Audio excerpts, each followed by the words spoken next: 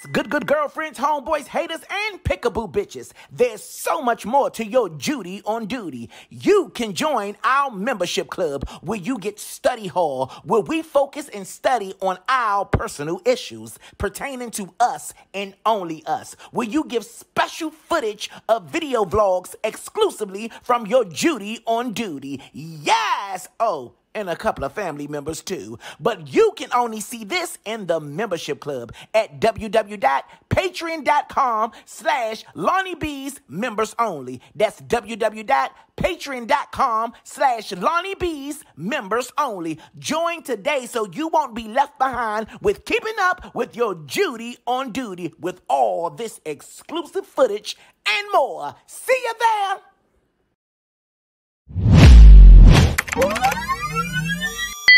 Do you need a birthday shout out from your Judy on duty? Do you need a motivational speak? Do you want to surprise somebody with your Judy? Then all you do is gotta go to www.cameo/IamLonnie Bee and your Judy will be available. That's right, girl. I can personally be on your phone to send another person a message. All you got to do is go to www.cameo.com/IamLonnie Bee and your Judy on duty will be there for you and somebody else.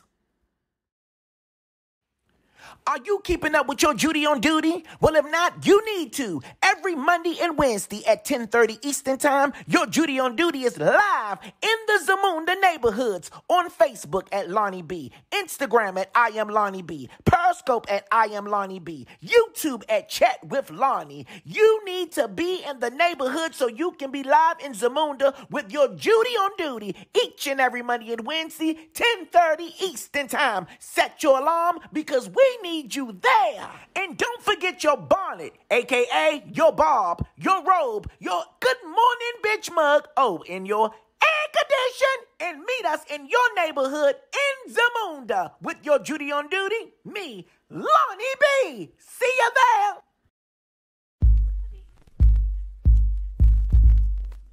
Good morning, bitch. Yes, did you hear good girlfriends, homeboys, haters, pickaboo bitches, nieces, and nephews? Be Managed brings you the international Judy on duty, Lonnie Bee. That's me, okay? In a live show that you won't forget called Behind the Mask. Do they love you or the mask you wear every day? It's coming, girl. It's coming on Sunday, March the 14th, and Sunday, March the 21st, okay? 2021. There's going to be 2 shows on both days, 2 p.m. and 7 p.m. You want to get your tickets today at www.LonnieBeeYourJudy.com. Now, this will be a COVID-friendly environment. Bring your mask, okay? And your hand sanitizer. And if you don't come with your hand sanitizer, we gonna sanitize you. Girl, get the lights off, okay? Yes. And we got masks for you, too. It's gonna be at a secret location in the DMV area. Yes! We're gonna check your temperature, too, okay? Is you hot or do you need to eat some ice? Because you gotta go, girl. Yes, okay? I can't wait to see you as we discover the love and laughter all behind the mask. See you there. Get your tickets today at www.LonnieBeeYourJudy.com.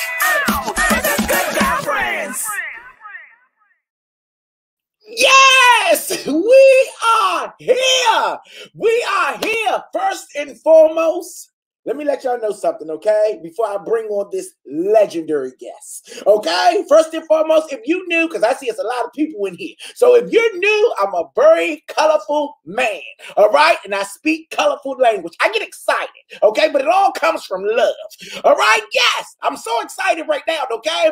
Now, I have spoke to Monique.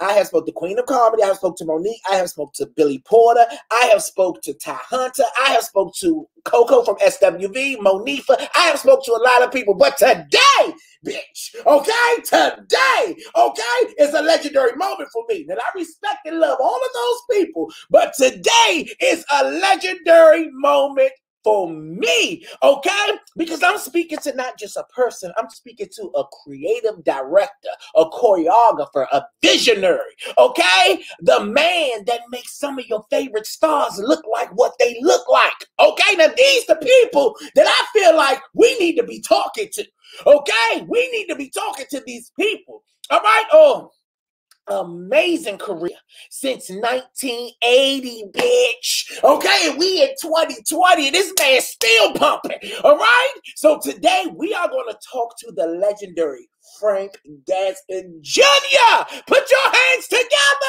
together. Wow. Let me applaud you for your introduction of all that other stuff I saw before you came on. Congratulations, brother. Thank you so much.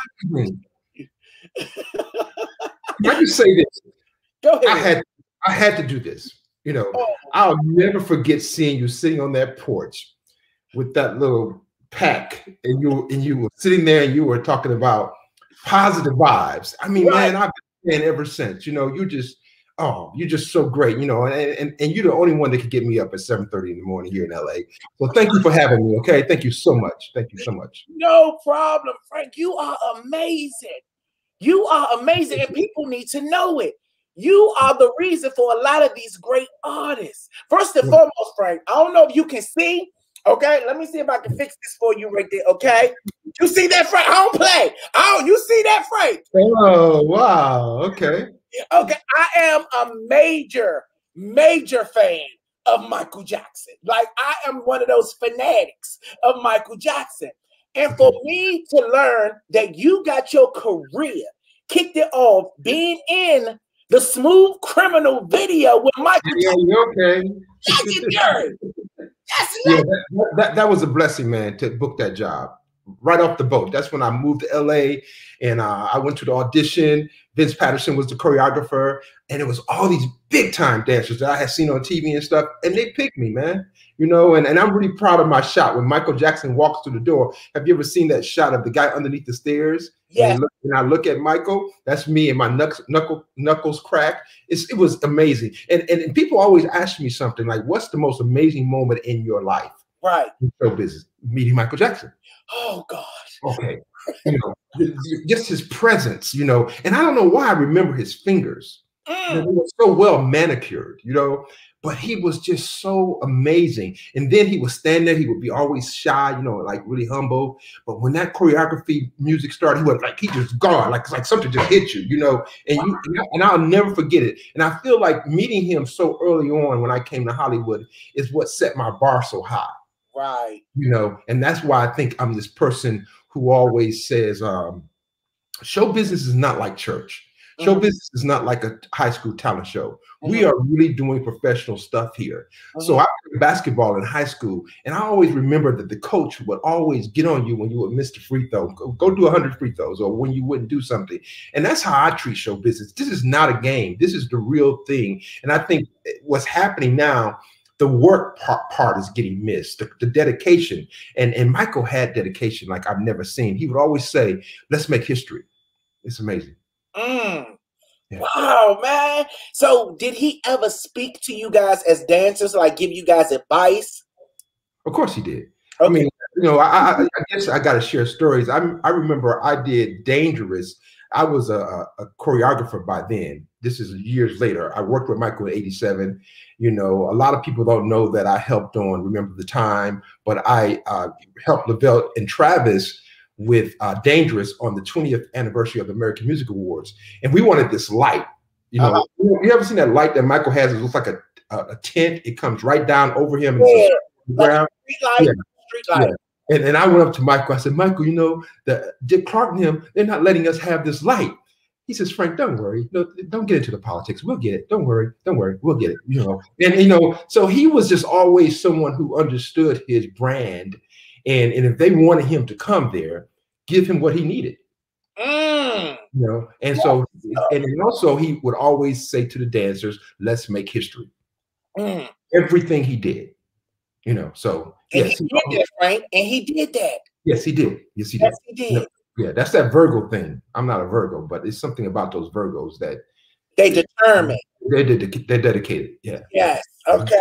Now let me give y'all a background on my Uncle Frank. Yeah, because that's who he is. Hey, Uncle. Yeah, this is my Uncle Frank. Okay. Now he is the creative director for a lot. Well, he did a lot of artists. In Vogue, Brandy. Okay. He did Rihanna, J-Lo, okay, Beyonce, Destiny Child, okay, he choreographed for live performances, music videos, okay, for R. Kelly, TLC, yes, bitch, Fifth Harmony, okay, Little Mix. Who was Little Mix, Uncle Frank? Oh, come on, London, England, it's a big group that was over in X Factor in London. They big time. They're big time. There's only 3 of them now. I think one of the girls just left the group though. Okay.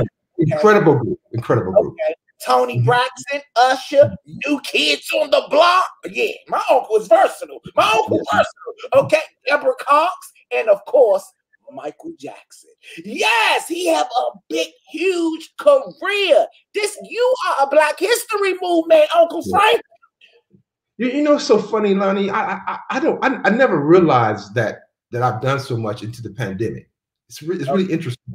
You know, it's like you do all these jobs, you just keep working, you keep working. But lately, I've had time to just sit around and look at stuff that I've done, and I'm so amazed by it. I'm like I want to pinch myself sometimes. Like you but when you're doing it. You know, like right now, you know, I'm working with Brandy, incredible young lady. You know, nobody knows that I did Brandy's first video, I Want to Be Down. And if you ever see the video, there's a Letterman jacket that's in the room where she's laying on the floor. That's my jacket. I still got that jacket. It's from Gap. Okay, it's anyway, it's stupid. But you know, but Brandy's incredible. You know, she's doing big things right now. You know, I just did this thing and helped Todrick Hall and Brandy do this thing called Cinderella. Well, I seen that. Todrick Hall is a brother. Yes. That brother can make anything dance. He can come in that room right now where you are and do a production number. Yeah. And he did this in 72 hours. He called Brandy. Brandy just wanted me to come down to the set and make sure that she had her lines right and stuff like that.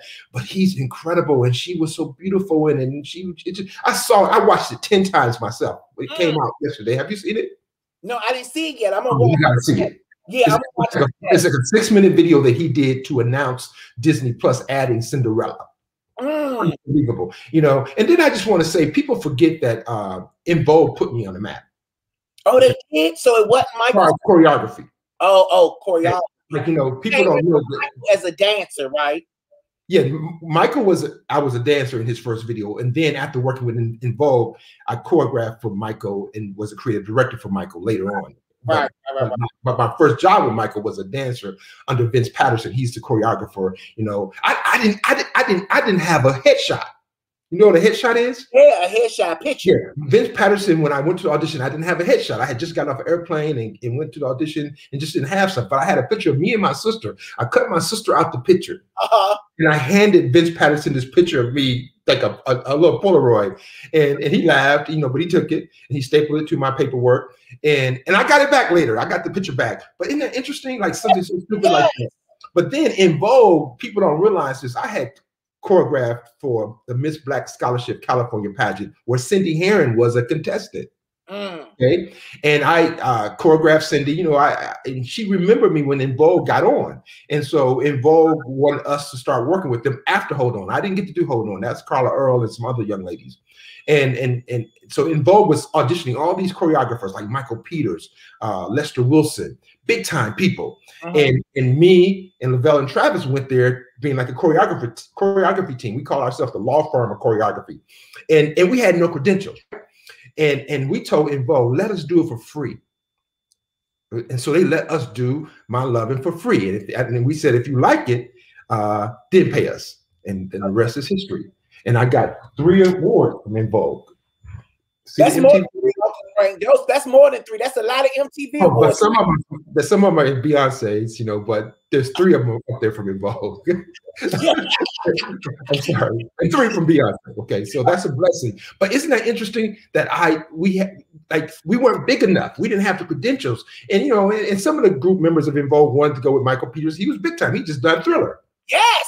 Okay, you know, and so, but yet they, you know, they believed in me. But they shout out to Cindy for remembering me from that pageant, and she took me to En Vogue, and so I always just want people to remember they put me on the map as far as who I am. And I will never, and I still work with them today. Yeah, you know, we did the Billboard Awards where they did Free Your Mind, was incredible. And also, I'm not trying to toot my horn, but remember, I was a manager too, and I'm still a manager. Toot it, Uncle Frank, toot it. Yeah. I managed Tyrese in his early career. You know, shout out to Tyrese, an incredible young man.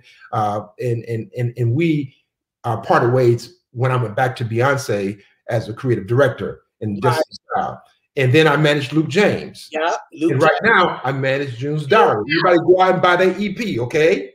You know, we ain't got no record deal, but support these young ladies. They're incredible. Kelly Rowland and myself put them together on the Chasing Destiny show. Shameless plug, okay? Get this EP. It's on iTunes. Please get it. It's incredible. Yes. Yeah. So Uncle Frank, so you was born in Louisiana. Yes, Monroe. Yes, you was born in Louisiana, and then you moved to Wisconsin. Yes, Milwaukee. Okay, what was it like growing up? I love Louisiana, but I'm so glad my mama and them took me out of those woods. You know, because we used to travel south every year after I left. So I guess I came to Milwaukee when I was 3 or 4 or 5. I don't know, I forget. You know, those are young years. But just imagine the Frank Gatson that gets to do all these amazing things. If my mother and father didn't move to Milwaukee, maybe that wouldn't have happened. That's kind of interesting, isn't it? Yeah. Because you'll see my cousins there. You know, they have, you know, fun down there, but it's just not. It's the country. We had outhouses. You know, I've seen a water fountain that said "for color only" in Farmersville, Louisiana, in 1965. You never forget that. You know, so Milwaukee was great for me. Milwaukee was a beautiful town, a perfect place for a family. I didn't get into show business until I was in high school. And the only reason I got into show business at North Division High School is because the choir, it was called the A Choir, they would do trips every year. And I graduated in 1976, so they were taking a trip to New York in Washington, D.C. for Bicentennial. And that's where I saw The Wiz on Broadway with Stephanie Mills and Hinton Battle, and I was hooked. You know, they had those funky monkeys that would jump in the air like that and stuff like that. I said, I want to do that. Whatever that is they're doing, you know, and that's why The Wiz, the movie, was so weird to me. Like, the funky monkeys weren't as cool as the funky monkeys in The Wiz with George Faison and Jeffrey Holder. But they jumped like that. They was these beautiful black men that could dance their butt off, and they were so athletic. And I'll never forget it. And that's what hooked me. I know I went somewhere else, but Milwaukee is an incredible place. Shout out to Arlene Skorowski, who believed in me, who lets me come back to Milwaukee. I got to choreograph and direct Dreamgirls in Milwaukee with a local high school. I did The Wiz with Dreamgirls in Milwaukee with a local high school. I did a tribute to Michael Jackson with the City Community Center. I love Milwaukee. Milwaukee is my place where I became Frank Gatson. And so then you left Milwaukee and then you moved to LA. No. Oh, wow. I graduated from college in 1980 from the University of Wisconsin. I'm an Alpha Phi Alpha fraternity. I pledged, and I should choreograph the step shows. You know, and I didn't even know that was choreography, but that's what I was doing, I guess. And then I was supposed to go to law school. My father wanted me to be a lawyer, and I met this girl downtown Milwaukee who was in this group called Up With People. Up with People. You need them wherever you go, you know, up with people. They're the best kind of folks, you know.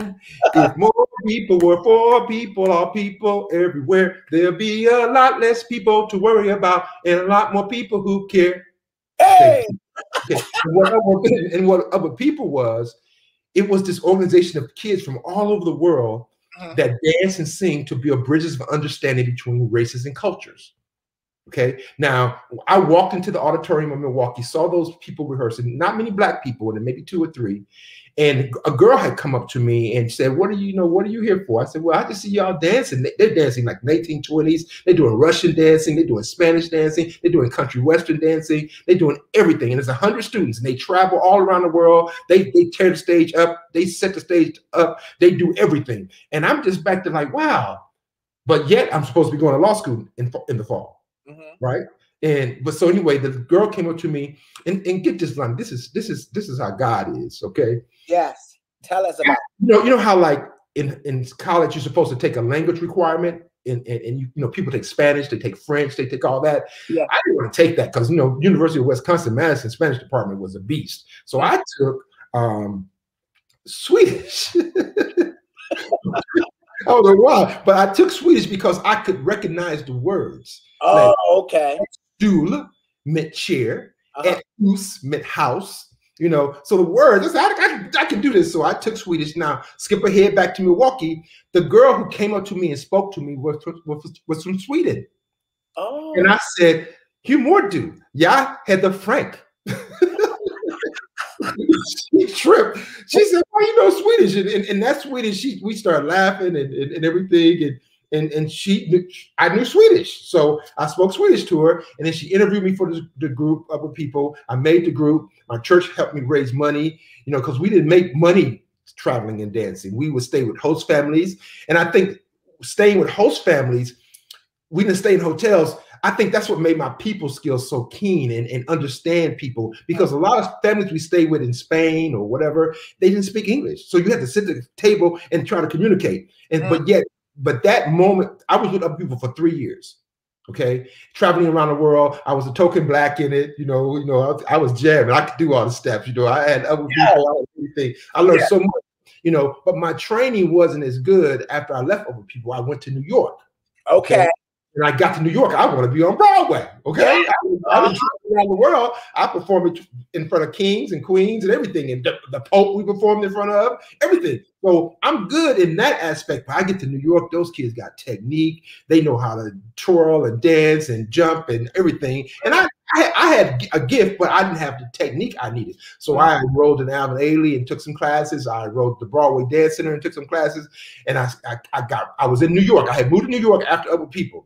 I'm struggling, Lonnie. I'm struggling because I just can't make it.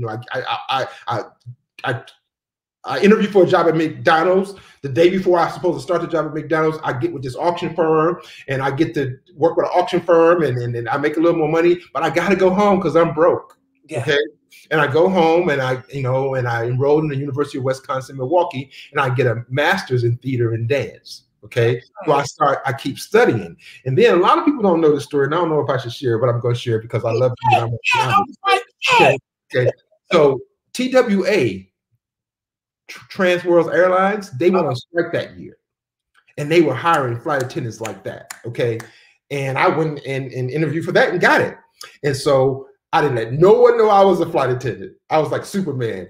I would fly all over the world taking dance classes. I would go to auditions all over. As a matter of fact, when I landed Smooth Criminal, it was because my flight attendant job flew me to LA for free. A $10 buddy pass. Yeah.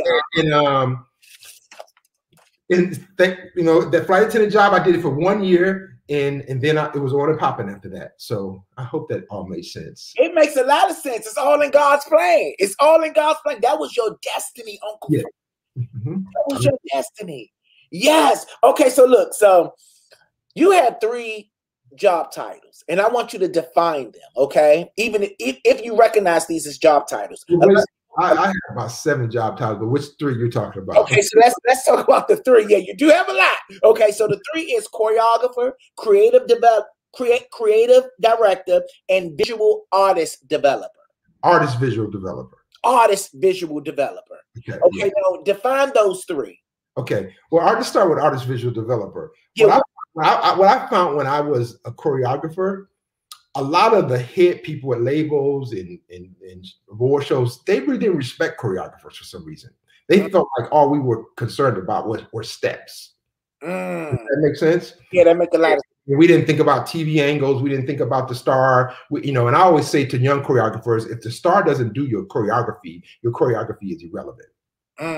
Okay, you notice the choreography matters when the Beyonce or the Michael Jackson is out there hitting the same step. You know what I'm saying? Yeah, that's what matters. So I came up with the word artist visual developer so that labels will respect me.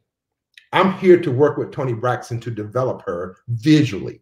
Okay, you understand? Yeah. And that means it can mean hair, it can be makeup, it can mean how she looks on TV, it can be how she works on music videos, how she does her close-ups. So that's my term that I used. Instead of choreography, a choreographer to get respect from the directors, from the record label, and people like that. You understand? So when Frank Gatson came into the room, they didn't like me, you know, because I was very honest to the artists. I didn't blow smoke up their asses. And I always thought of that because of basketball, you know, like you can't be, these kids need honesty, you know, they don't need that. So that's where artist visual developer come from. And then a choreographer, you know, those are choreography awards. That's doing steps and stuff like that. And then creative director, anything that you see, usually a creative director is responsible for it. You know, like the stage, they had something to do with the lights. They had something to do with the dancers. They had something to do with, you know, like me being a tall 6'2" guy. I used to always want to hire tall guys because I never wanted the girls to be taller than the guys. So that's got something to do with the creative director, the kind of guys that you hire, you know, it's all those kind of things, you know, and then I have to keep the word management in it, but you know what a manager is, you know, so I did do that. But as far as director, creative director, artist, visual developer, and choreographer,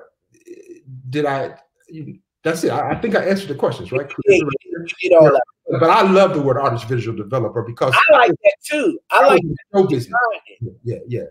I like that. I like how you created that, and I like how you did it because you want them to put some respect on Uncle Frank's name. I like it. And I'm a commercial whore. Yes. Now what that means, people always like, you know, if you ever notice when you look at Beyonce's credits, there's like 10 choreographers. Like if somebody comes into my camp and they do an 8 count, they're a choreographer for me for that moment. I'm going to give them credit for it, okay? And so I've always felt like, you know, it's like, you remember Deja Vu? The video, Beyonce's? Yeah. You remember Deja Vu on the BET Awards? Yes. You know, Deja Vu in the BET Awards, people just loved it, right? Yes. Then Beyonce and us, we did a video with just Beyonce and Jay-Z, right? Right. I remember that. On it a little bit. Yeah. Okay? And so I learned a big lesson from that, is that as much as me and Beyonce thought Deja Vu, the video was incredible, it ain't incredible until the fans say it is. So I'm like Oscar Mayer Wiener, you know, that commercial is great. Or like, you know, it's like we are commercial choreographers, so we can think it's great, but it ain't going to be great. Like people been hating on Weeknd's performance. I thought it was incredible. Okay, you know, for one reason, his songs are big. He did his thing. He stayed in his lane, and he hired 140 black male dancers during COVID. The kids were working, you know. So, but when I look at Weeknd's number, incredible production design, incredible lights. You know, everybody. And then people say like he's talking about he saw Diana Ross, and Diana Ross did 5 quick changes. He did 1. He didn't do any, but his dancers did 5. All 140 of them. You know, so I don't know. I shout out to the whole like Jesse Collins and everybody who worked on that. The young choreographer, Lashama. I'm saying I don't want to say her name wrong, but she was incredible. And just every male dancer I've ever hired was working on that gig. So why did I get into that tangent? I don't know. So I'm great job, Weeknd. Great job. That's great job, Weeknd. It's a conversation, Uncle Frank. We could just talk about whatever, okay? But you know what I like about you too, Uncle Frank? One of the things that I was like, oh, I like Uncle Frank, is that you're very passionate with the artists you work with. Because I remember one time that you went on a defense thing about that trend that was going around where everybody was saying, poor Michelle. And you was heated. You was like, it ain't no poor Michelle. Michelle is a great artist. You was really heated behind that. And I love that you stood up for her. Yeah. And but why? But you, it seems like you want to ask something else about that, though. Why I stood up for Michelle, because Michelle is incredible to me. Right. I think so too. I really do think so. I went to the live Destiny Fulfilled concert, so okay. So now you get it. So just imagine Michelle being thrown into that group. Right. Okay? When Michelle got into the group, I was still managing Tyrese. Okay. But many people don't know this, but Michelle is the reason that I came back to Destiny's Child after working with them for a while. Okay. Michelle came to an R. Kelly concert that I directed and choreographed, and she was just blown away by the show. You know, and she went back to Beyonce. We need to get Frank Gatson back here and do RL tour. Okay. And I think what's interesting about that, Michelle was thrown into Destiny's Child. She had a lot of catching up to do. Right. So God, once again, hallelujah. Okay. Michelle sees me doing that show. I come back and she recognizes that I'm going to get on her butt to get up to speed. She recognizes that, you know. So when you saw Destiny Fulfilled show, now Michelle's had enough time to get up to speed with rehearsal. She everybody's got to rehearse. Kelly and Beyonce already knew all that stuff. Right. They had been doing no. That's the first time I ever worked with them, you know, forever. They had been doing all that. So people were so unfair to her. You know, it's just like me right now. I bugged you last night. How do I get on live with you, Lonnie? I don't know how to do this. I've never done this before. You know? And I bugged you, and then you finally called back. I was 2 hours away from the house, you know, so it's like rehearsal is so key. And, you know, Michelle gets a bum rap. You know, even when she fell down on BT, that wasn't her fault. She didn't have the costume on long enough to rehearse in it, and her heel got caught in the thing of her knee. Right. You understand? When if me and you go out to a club right now, we're gonna put our outfit on. We're gonna say, okay, this looks good. You know, like I got my hair on right now because I can't comb my hair. You know, like we go, and this is just this. So just imagine if you can't get your costume sooner than 20 minutes before you go on live TV, you might have issues. Right. Okay. So it's just one of those things that Destiny's Child was doing everything. They're so busy. And shout out to Beyonce for realizing that, you know, wardrobe is important, and, you know, we got to spend more time with it, and we got to put it on and see how it feels. And Michael Jackson was really good about that. He would make us have the hats. He says, Frank, you know, Lavelle, where's the hats? We can't feel it. We can't get into character if we ain't got the hats. Oh, we need jackets too. We need jackets to rehearse in, because the costume is part of the performance, and you want to live in it before you get it in front of thousands of people. That's what. Okay, I'm done. No, I'm enjoying this, right? You know, dance is my first love. Like dance. I see you doing your choreography.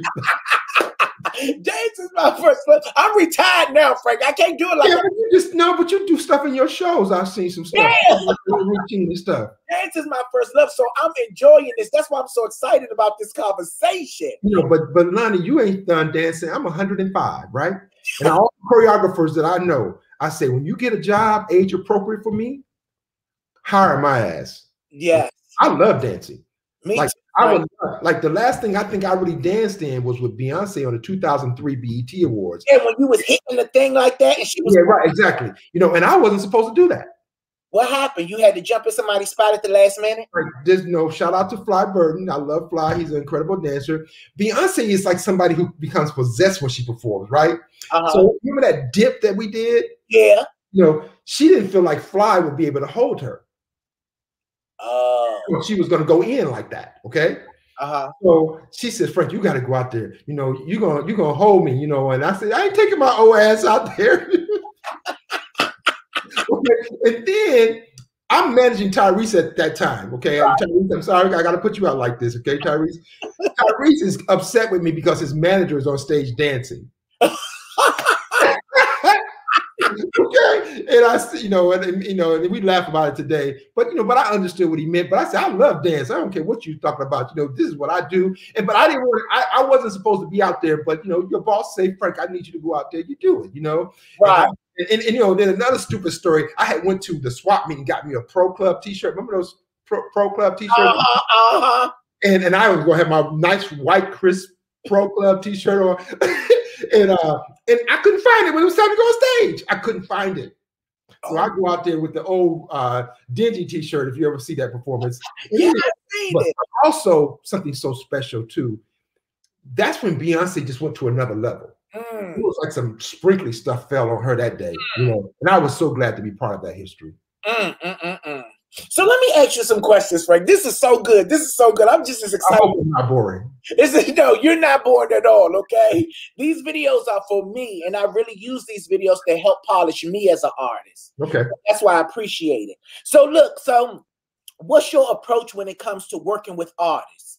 Do you have the same approach that you had when you're working with a Michael Jackson or a Beyonce that you would have with an upcoming new artist? Do you have the same approach, or do you treat them different because of their name of who they are?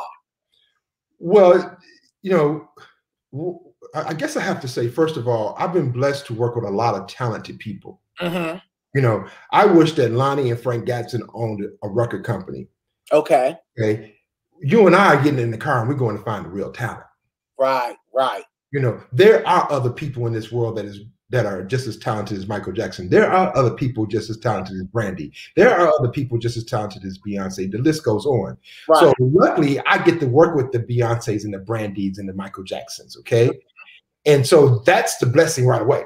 I'm coming into a room and I got a gift. Right. I'm proud to work with June's Diary. Those 5 girls can all sing. I'm proud to work with In Vogue. So the blessing, first of all, is that I work with people because I want to. Did that make sense? I usually when you get hired for a job, they say, Frank, we would love for you to work with so. I have the right to turn it down or do it. Okay. So that's really the first thing, is that luckily I've had so many great artists that I've gotten to work with. Tony Braxton, you know, the list goes on and on and on and on. It just does.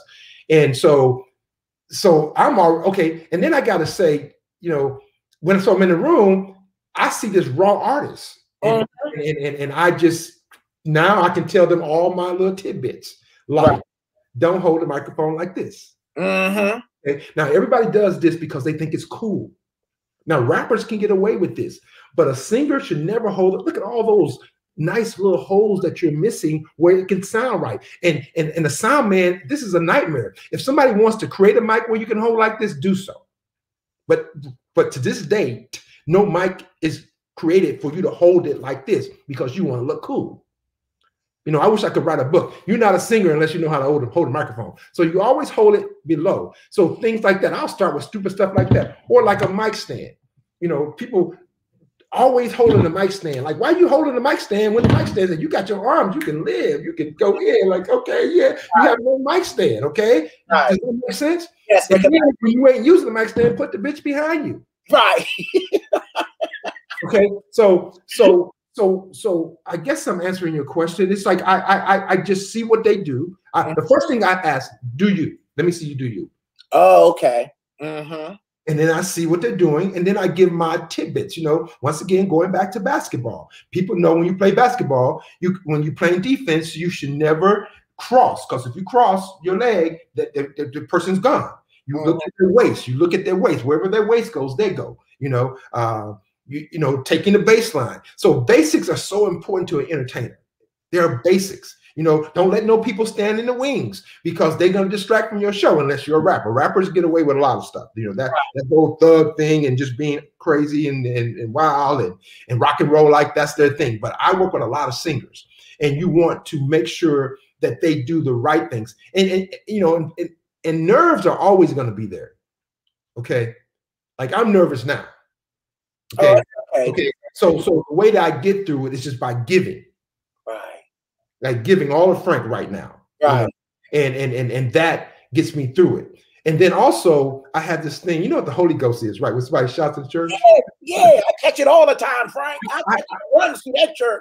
I know you do. I can see. You know, I wish I could take whatever that is. And this is, you know, and I'm not trying to be something stupid against God or nothing like that. Right. But if I could take what the Holy Ghost feels like and just pour it on artists before it's time to go on stage. Yes. Imagine what that's going to do to the audience when they connect with it. And but it's something so great to try to teach an artist how to break down that fourth wall, and they don't, and the audience doesn't even know what they're getting. But usually it comes from being honest on stage. You have to be honest on stage. You can always tell when someone's full of it. The minute they walk in the room, they full of it, you know. And but artists can't be that way. They have to give. They have to open up and let the people get on them. You know, like I used to love when Michael would put his arms like that and let something come down on him. You know, that stuff is a great. Do your arms like that right now. Oh, I can feel it. Yes, I know you can. You know, Michael Jackson has all the best lines. You know what a line is? What you mean, like a dance line? Your arm a certain way, or a certain way. A line, you know, like a line. You know, he has the best lines. He took all the best choreographic lines before he passed this earth. He's incredible for that. You know? Oh man, Uncle Frank, that was a dream of mine. Like as a dancer, I always wanted to work with Mike. And then when he passed, I was like, ain't no use. Like, cause he was the only person in my eyes that I felt he's still here through others. Yes, he is still through others. I believe that because his legacy lives on. Yeah. You know, but he was the one that I wanted to be up there. Like, do you know Chris Grant? Chris Grant, he's a choreographer, right? He choreographed Coachella. He's a protege of mine that I've known for a long time. He was on Make You a Band. Lorianne loved him on there. But I really think that Michael Jackson, people always trip when I say this, you know, he was a dancer for This Is It. Michael personally picked Chris for the This Is It. Yeah, he was in the video. I seen the movie. Right. I think Michael left his soul of dance in Chris. And you know, one thing I heard you say too, Uncle Frank, and it was in the DVD that I heard you say, and it was the actual DVD was Beyonce, The Ultimate Entertainer. You said when you seen Beyonce, you seen the second coming of Michael Jackson. Yeah, well, just so you can hear the story the right way. That's the first day I met Beyonce, Destiny Child, Tavi and Latoya. Never forget it. Ventura and Violin, Moorlander Studio. She had on a terry cloth white outfit. You know, she looking at me, I'm looking at her, and she was like, "Who the hell is this?" You know, and I said, you know, but they wanted to work with me because I had worked with In Vogue. Okay. And baby, I rehearsed with them that day. I left out of that rehearsal. I called all my friends. I said, I just met the second coming of Michael. And I even remember with Jermaine Dupri, I had said it to him one day later down the line.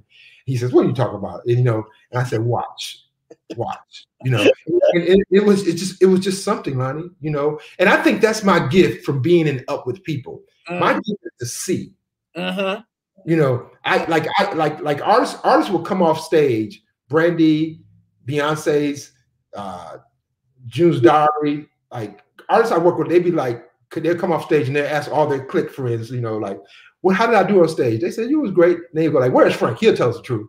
You know, and so it's something about my gift. That's one thing I understand about me. Is to see. That's why I adore you. Like when I saw you get up positive vibes, I'm like, who the hell is this? Okay, this guy, he could change the world with this positive energy he has. It's just so positive and so contagious. Like what is that? You know, and so that's why I'm here. You don't see me do mess like this. Not mess. I don't want your show a mess. Okay. I mean, I don't like this kind of stuff. You know, I just want to do my job and take care of my family and enjoy what I've been here to do. You know, that's what I want to do. Yeah. Yes. But you know what? I appreciate, like, I know a lot of the new choreographers. I know of them, but people like you, I search for. I like the roots. I like the Debbie Allens. I like the Frank Gaskins. Like, I like the roots. Yes, Debbie's incredible. People that in my position, we're supposed to sprinkle our shine on y'all. Yeah. Like, I work with Debbie once. I work with Debbie once. She worked the hell out of us. Go on, sorry. Yeah, she's another one that I love so much too. You know, because I like you. The reason why I like you guys so much is because you're full of wisdom and education and experiences. So that's what I really, really enjoy. I can learn a lot. So that's why this conversation is so important to me. Yeah. You know, I really want to start sharing what I know with people. I don't know if I need to do it through a documentary, a film, or a book. Yeah. But thank you for that. I've learned a lot. I've been doing this for 40 years. You know? And shout out to the young choreographers. I have a lot of choreographers who've come from me. Like I should make a family tree, like Jamal Sims, Rosario McCoy, Jaquel Knight, Todd Sams, Dana, Chris Grant, Anthony Burrell. It's like a long list of people that I feel so proud. And they'll call me for advice here and there. but shout out to all those people who trusted me to open that door, and I love what they've done for me.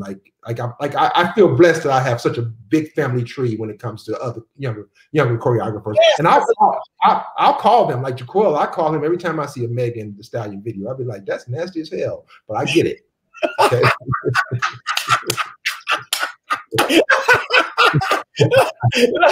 like Uncle Frank, this is what I want to ask you too, because this is something that I love about you, because a lot of people like in this YouTube world, they don't do this, and you do this. You share your position. You share your position, Uncle. That's important. Yes, it's important. You know, like somebody that was in charge of Beyonce will probably be selfish, but you call people and give them that shot.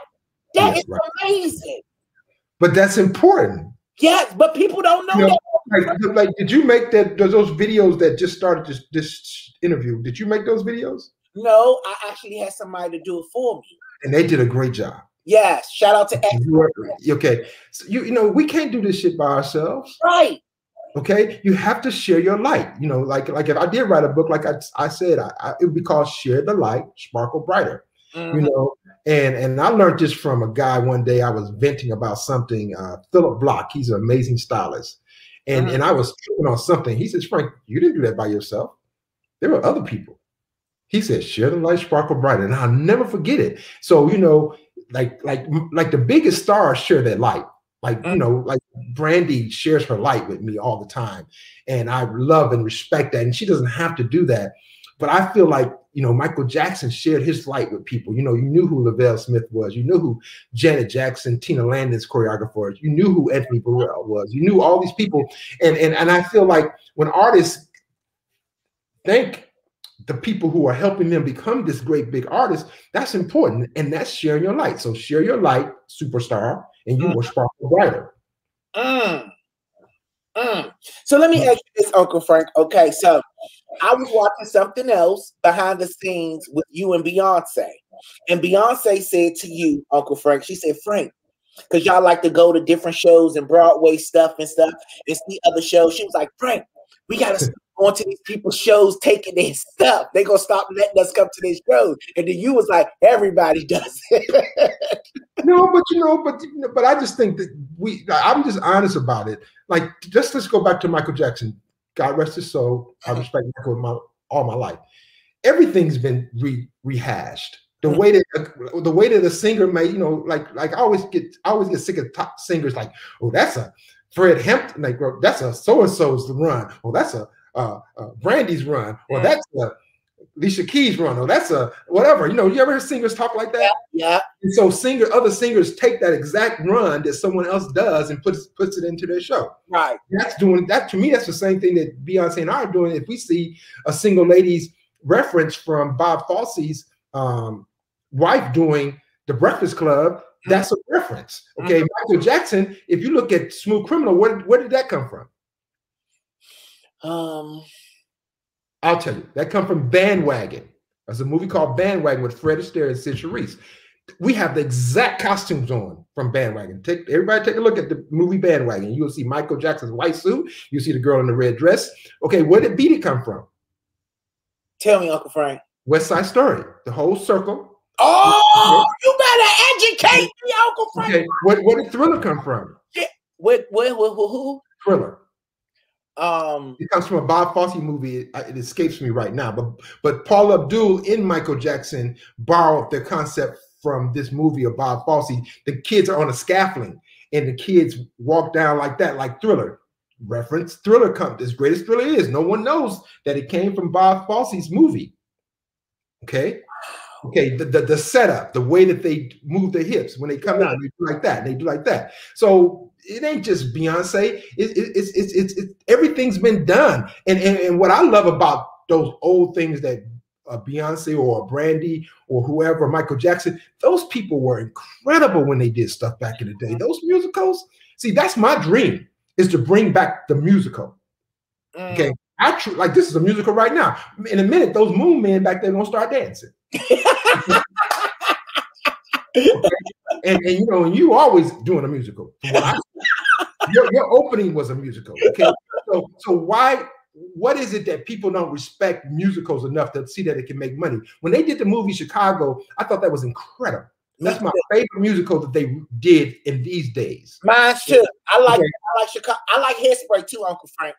Oh yeah, that's great too. Yes, Jamal Sims did that. That's what somebody that I worked with years ago. Young man that's a great choreographer, Jamal Sims, and incredible. But wouldn't you just love to do a musical? Like again, like when I heard Mary J. Blige "Not Gonna Cry No More," that song. Yes, I said that should be in a musical. Okay, there's something about that song that should be in a musical to me. Okay, so I hope before I leave this earth that I can bring back the musical. You understand? Like I want to do that. I want to do musicals. Like after seeing Todrick and Brandy work the other day, I think that Todrick and Brandy should do the real Wizard of Oz. Yeah, I know. And you tagged me in it. You said I should. I did. Yes, you're right. You know, I should be the doorman. yeah. Todrick will be an incredible lion. The lion, and Brandy would be an incredible Dorothy. Yes, she still looks beautiful enough to play Dorothy and young enough.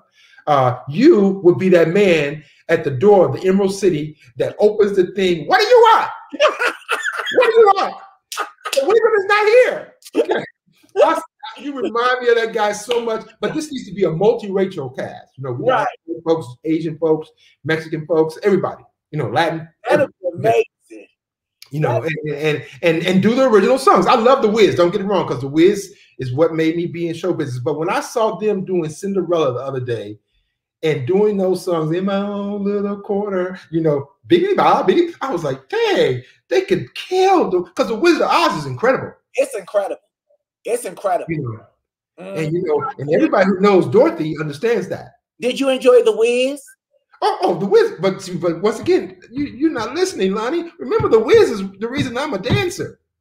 When I went to Broadway in high school, remember? Yes, you sat there in the audience. Funky Monkeys. Yeah, now, like I love Diana Ross and Michael Jackson. I love actual movies when Michael Jackson Diana Ross. I love that. I ran to go see that because remember The Wiz with Stephanie Mills and Hinton Battle and Ted Ross and all those folks. They're the reason that I'm in show business. So I was so excited to see The Wiz with Michael Jackson and Diana Ross, and they were incredible. But I was mad because they made the monkeys be on motorcycles with bad teeth and bad breath. That wasn't the monkeys I saw. You understand? I saw these amazing men that could dance their butts off. You understand? But The Wiz was good, but I love the live version more. Just my opinion on it. Like I love the live version of Dreamgirls more. That Dreamgirls is very important. That's where I learned from Michael Peters and Michael Bennett to make men dance like men. Right. You know what I'm saying? Like, have you ever seen the original Dreamgirls on Broadway with Shirley Ralph and Loretta Devine and Oprah Babatute? Oh, okay, we must be done. No, we're not. Oh, I can see now. You're still here. We're not done.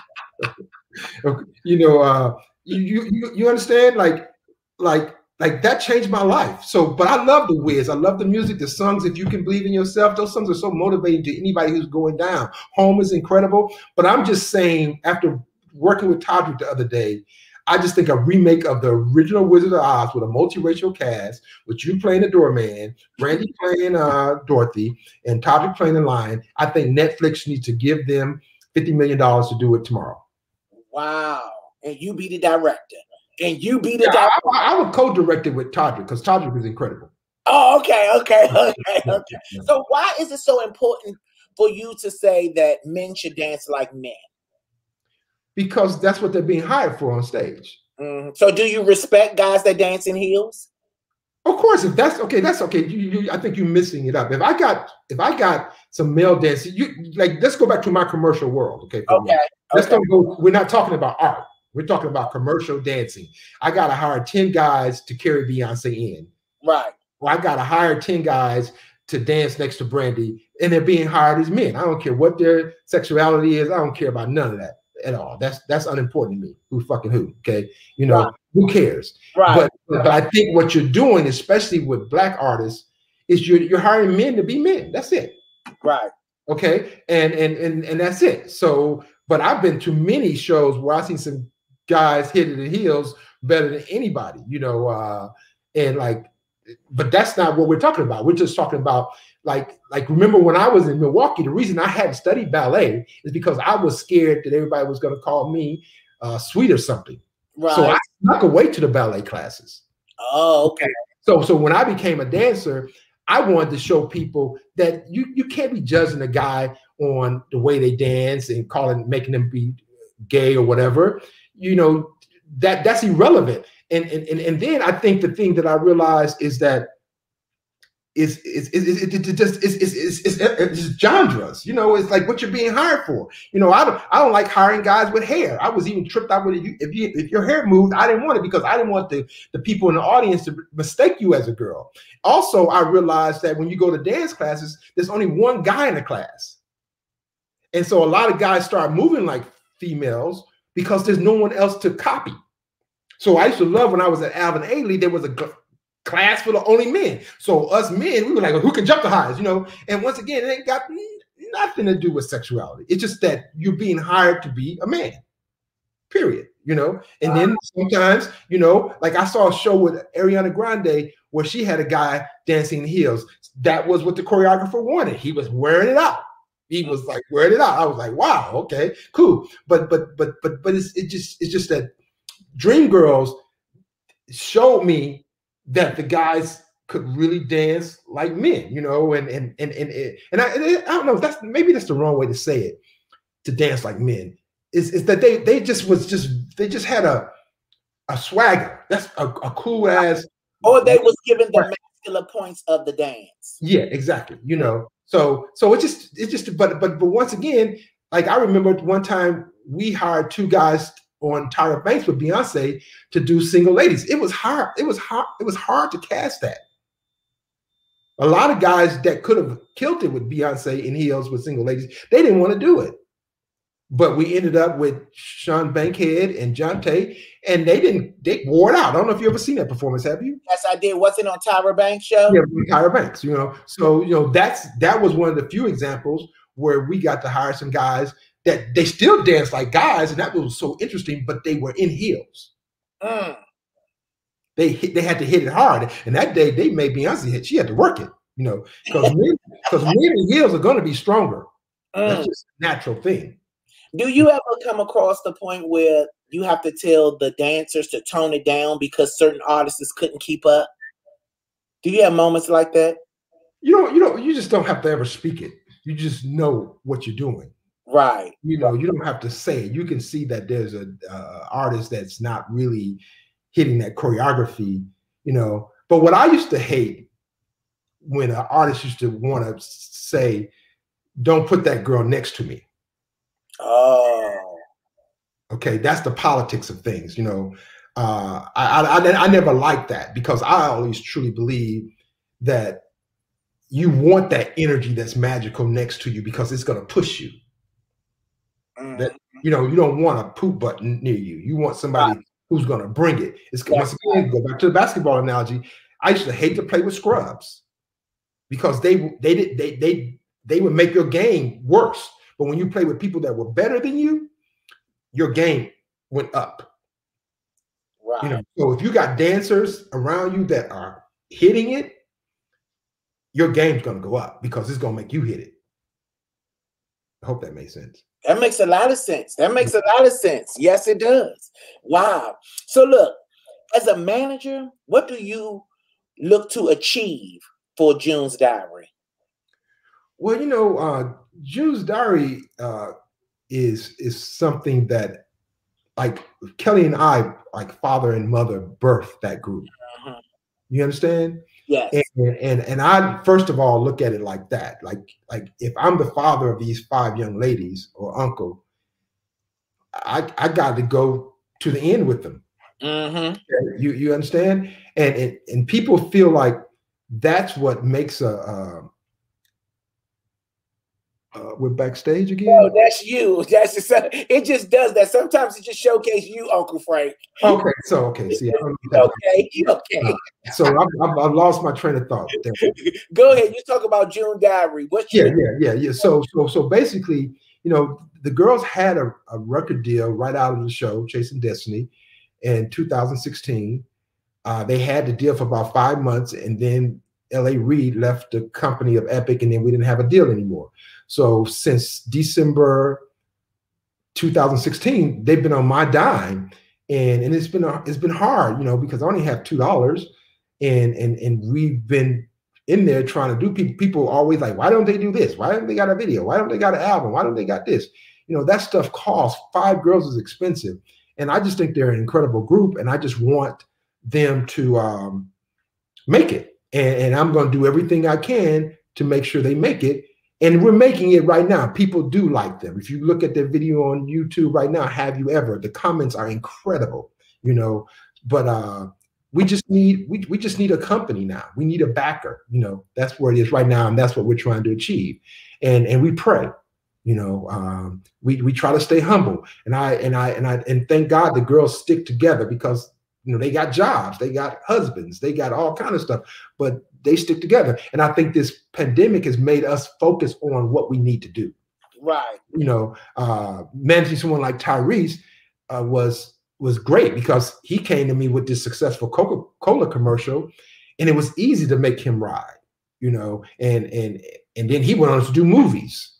So, you know, and I wish Tyrese would get back into music more. You know, I think he's getting ready to do Teddy Pendergrass, and I think he's going to do an incredible job at that. Hopefully, a biopic. Yeah, I think so. Yeah, you know, and I think he's, and hopefully he just, you know, does everything that he needs to do to get in shape to be Teddy Riley, because he has an incredible voice. Luke James is someone I met when I was managing Tyrese. Luke James is incredible, but Luke James comes from a group called Upscale.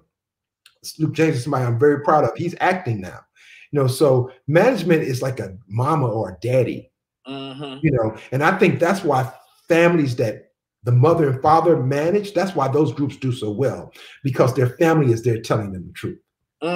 Yes. So how do you keep your talent attractive to the artists, to the new artists? Because, you know, you are one from back in the day. So when these new artists come out, what makes them so attracted to want to work with Frank? Wow. How do you keep yourself so fresh? You know, I'm working with a new artist right now. I can't talk about it yet. I don't know. I don't know how to answer that. I would think I want to work with that old ass crazy motherfucker. You know, I think that's what they would say. You know, but I'm not crazy. I'm just passionate. That's right. You know, I know what I'm talking about. I have a saying. If we come up with something creative, you and I right now, we got to check our egos. When it's right, the whole room will agree. Okay, but most people always want it to be their concept. I'm not like that. I don't care if the concept comes from an ant. Right. If it's right, it's right. Right. So hopefully, young artists that see my passion and see my wisdom and see my commitment. You know, I'm. You know, people think I'm really expensive, and so therefore I don't get a lot of jobs because they think I'm really expensive. See, they forget that I manage, so I know how to work with a group or act. I know where they are.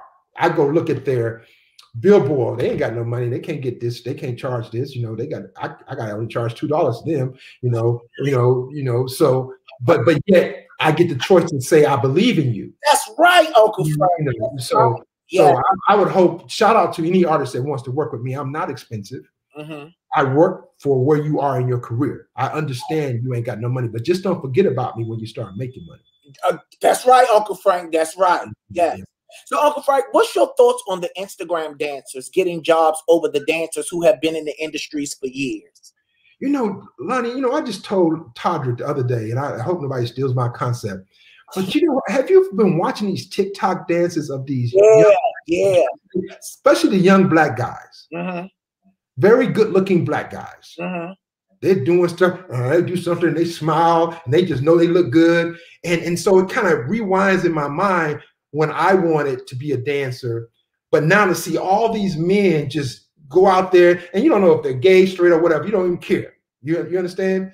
But I would love to do a show with all these good-looking TikTok guy dancers and make it be like a TikTok Soul Train type thing. Okay. Because when you watch these young people, especially the men that I've seen, the women are great too, but the men got something else on them. Maybe because I'm a male dancer, I'm noticing that they have a vibe that's really wonderful. Can you imagine a show with these young, good-looking black guys and it's kind of like a Soul Train show, and because all the lyrics relate, the choreography relates to the lyrics, you know, like the way they do stuff. Have you noticed they do things that say the lyrics? So I think it's incredible. Right. I think it's incredible. And if I had $1 million, I would shop a show right now called it TikTok Black. So do you think it's fair to the dancers that's been in the industry for years and they get overlooked because of the Instagram fame? Well, you know, so you just opened up a can of worms just now. Okay. There's a lot of professional dancers who don't have training. Okay. And I always say to all the professional dancers that don't have training, like, have you ever seen hip hop dancers who don't want to do a pirouette? You know what a pirouette is when you turn? Yeah. Okay. Exactly. Like, I don't see the difference. Like, they're kids who just naturally come out the womb dancing. Right. And a lot of the working dancers, they see like a dancer like Ashley Everett. That's a trained dancer who can do it all. You see her on Masked Dancer. You see her on Dancing with the Stars. You see her with Beyonce doing this. You see her with Sierra doing this. You see her with Brandy. She can do everything. So that's a professional dancer to me. But then there's some dancers who can't do everything. Like Chris Grant is an incredible dancer, but he's never trained. Jaquel Knight is an incredible choreographer, but he's never trained. They just have experience from doing jobs. So some of these kids that come on TikTok or something, they're just good dancers. Now, what I would say to them, and I would say to anybody who's trying to be a dancer in this business, train. You ain't trying to become no ballet dancer. You're not trying to become a jazz dancer. You're not trying to become a tap dancer, but get that little bit of training. So when it's time to do that step that you don't understand, you understand it as a professional. Just like somebody operating on my heart. They need to train to know how to do that. That's right. That's right. Okay, so I just say to every dancer, even a new TikTok dancer, go train, take a class, because West Side Story, the new movie, that's going to change the world. I can't wait to see it, Uncle Frank. Okay, you know who's directing it, right? Who? Steven Spielberg. Oh yeah, that's going to change the world. Yeah, but there's trained dancers in that movie, and they're going to up the game. You know, and I think also when you look at the dancers who shake their ass a lot nowadays. Yes. Now, I always take pride is when we did the dance with Beyonce, they shook their ass too. They did. So I don't want to sound like a hypocrite. They did. But what I told Beyonce, we need to get trained dancers to do that. Okay, because they're gonna pull up a certain way and not make it look vulgar. That's right. That's right. They're partial. Okay. Yeah, you're right. Okay. So I would say, like, it's nothing wrong with shaking your ass, but when you got a little technique, you know how to shake it like a lady. Right. Come on, Uncle Frank. Yeah. So what's your opinion when it comes to what's the downfall of a lot of new artists and dancers? What's your opinion on that? What's the downfall? The work, the rehearsals. You know, that's, you need a month. If you're gonna do a live TV show, you need a month at least. If you're doing a tour, you need a year. You know, and a lot of times you don't have money to do that, but you can go in the basement and get your show together. Okay? I understand with you and just somebody else. So you got to do the work. You got to, when you come into rehearsal, you got to put the phone down. Because you have work with artists in the living room and stuff. Right. I call it basement choreography. Yes. You got to do the work. You can't have nobody in the room looking at you. Like, I lock the door. When I'm rehearsing with artists, lock the door. They'd be like, why don't you want them in here? Because they're going to be distracting me. That's right. I'm going to feel the hateration over there. I'm going to feel them looking at me, judging me. I can't do that. We need to be free to be like Michael, so a lot of young artists don't understand that, keep the door locked until the cake is baked. That's right. Don't, but because you're moving so fast, you may not be coming up with your greatest work. So you got to rehearse, you got to plan, you got to rehearse, you got to plan, you got to have a great team who's dedicated, not in the room like, well, I'm Frank Gatson and, I can't be in here with you right now. I'm going to bring my assistant in here, okay? Frank Gatson needs to be in the room. I don't care what he's done. Right. That's because right. He was hired to be in the room. So, there's a humility that an artist has to have too. Right. Like, stop being, Michael and Janet, they were like, thank you. Thank you. Thank you. Because people already think artists are full of shit. So if you come in there with your head stuck up and everything, you're not going to get what you need from the team. Right. So I think humility is important. Rehearsal is important. Planning is important. You know, getting the information correct is important. Good light is important. So many things. Right.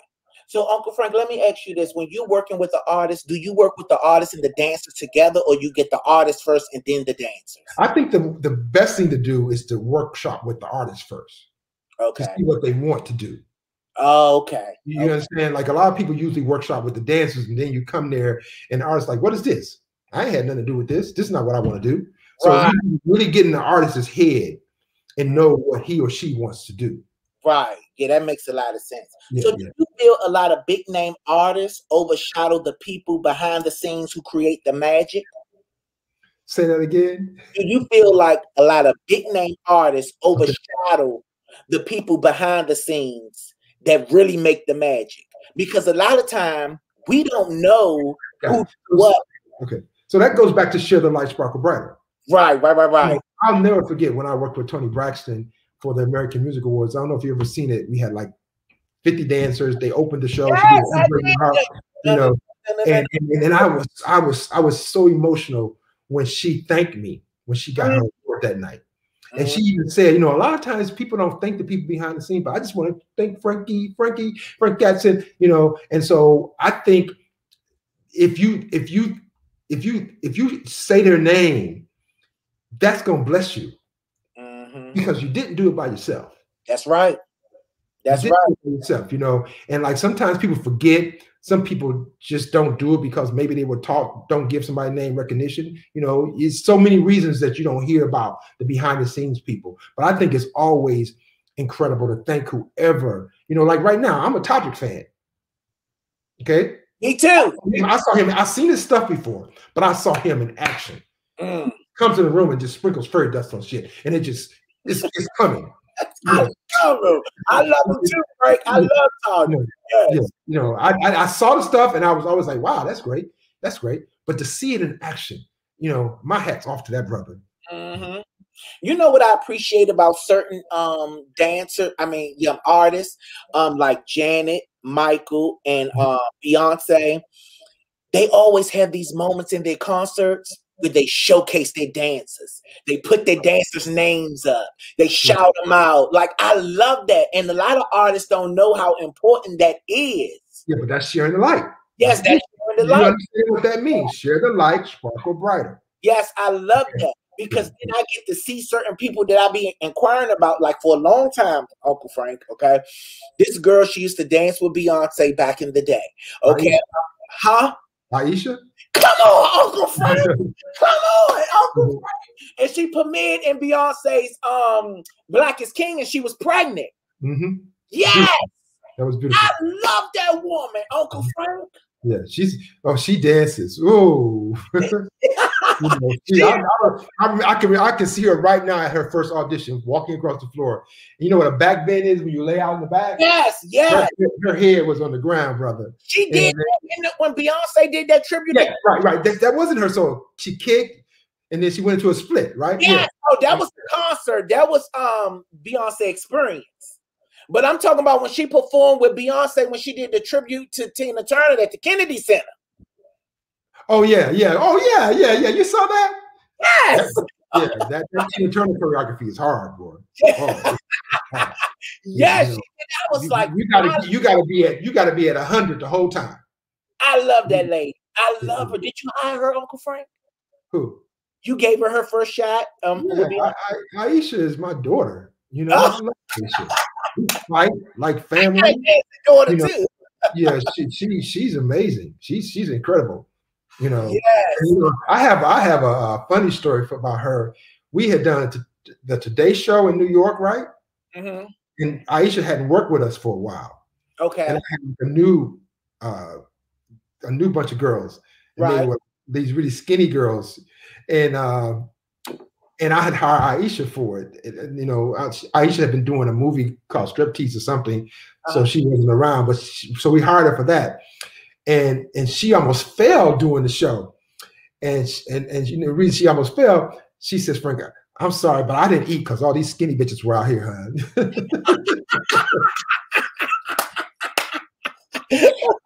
I laughed so hard, you know, but it was just a great story. You had to be there to understand. I hope it made you laugh a little bit. Yeah, it did. I'm still laughing to this day.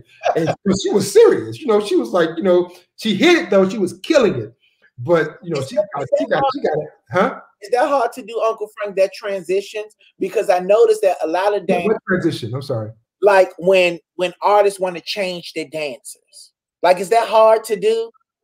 Yeah. Yeah, because you know, but you know what? But what's always a compliment though is when the artist goes back to them. Yes. Yeah. You know, they may didn't hire them on this tour, but they come back because they remember that energy. So let me. Our dancer has to be professional. Always do their job. Don't be negative. Be negative over there. Don't be negative in here. Right. You know, and you will never be forgotten. So let me ask you something, Uncle Frank. What's the decision? Because I know, like Janet, for an example, it was always like 2 girls that she always kept. Like, how's that decision made for different artists? Like, I'm pretty sure it's because that those 2 dancers kept her lifted. Okay. You understand? Then some dancers get fired because they're messy, or the agent wants more money. Oh. They don't feel like they're being treated correctly. It's a lot of reasons, you know. Right. Maybe I'm not the choreographer no more, or the director. Then this choreographer director wants their click. It's so many things. Oh, okay, Uncle Frank. Yeah. Okay, so this is the part of the show, okay? Because we're winding down. We got to get up out of here. So this is the part. I'm having a good time, man. Me too. So this is the part of the show where we do moments and memories. So right now, I'm gonna show Uncle Frank a picture. And the picture is some work that he was involved in, of course, the work that he was involved in, and he's going to tell us what was going on at that moment, and he's going to give us the experience of that memory. You ready, Uncle Frank? Is it gonna make me emotional? I'm not sure. Here we go. Okay. Oh, that's Spinderella, Salt and Pepper, In Vogue. Randy Connors is dancing with Spinderella, and that's What a Man. You know, In Vogue, Salt and Pepper featuring In Vogue. An incredible day. Shout out to Matthew Ralston, the director. I won an MTV award with that. Me and Randy. Right there. Best choreography. Did you choreograph the chair part, Uncle Frank? No, that's Randy's part. I did all of In Vogue stuff, and I taught Salt and Pepper the In Vogue choreography that they needed to do. So it was that's a collaboration. That's called co-choreographing. Oh, okay. All right. So here we go. Here's another moment. Oh, free your mind. Oh, incredible. This is when I knew In Vogue had made it. This is Free Your Mind. Mark Romantic directed it. It was the most amazing set I had ever seen in my life. You know, it was amazing. Free Your Mind, In Vogue. Another MTV award. That's weird. That one MTV award too. Oh, okay. Yeah. What about this one, Uncle Frank? Oh, wow, you funny.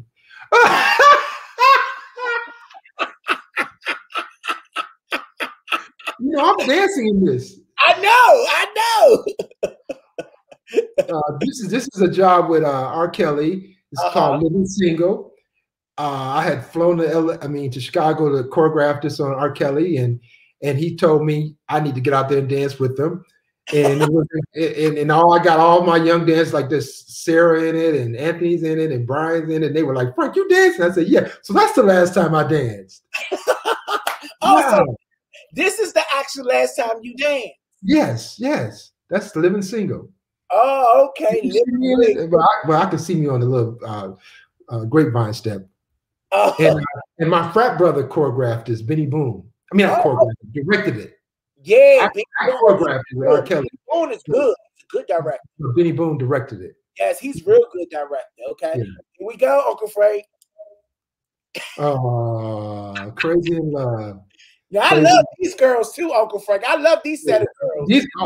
That's Carmit over there. She's incredible. She was in Pussycat Doll. That's Ebony. That's Renice. That girl right behind Beyonce with the hat on, straight ahead with the beige in her jacket. That girl can dance. Oh my God. That's Aisha. That's a young Aisha with the fedora on. Yeah.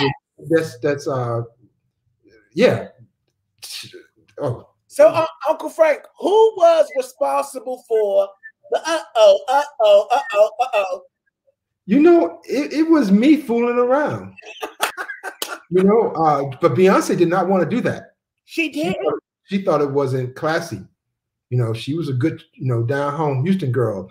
But me and Lavelle just kept coming back to that step. We were like, you know, this got to be it, you know. And I got into push-up position, and I made my ass do that because I couldn't do it unless I was in push-up position. It's really weird, you know. And I would joke around, but it kept coming back, and they don't even do it well like people do it today. But we said to Beyonce, let's get some baggy pants, let's get some professional girl dancers, and it'll work. And that's how it got in the video. Amazing. Mm-hmm. Okay, what about this, Uncle Frank? Wow, this is fun. Oh, check up on it. That's Hype Williams directed that. Lavelle Smith choreographed it with me.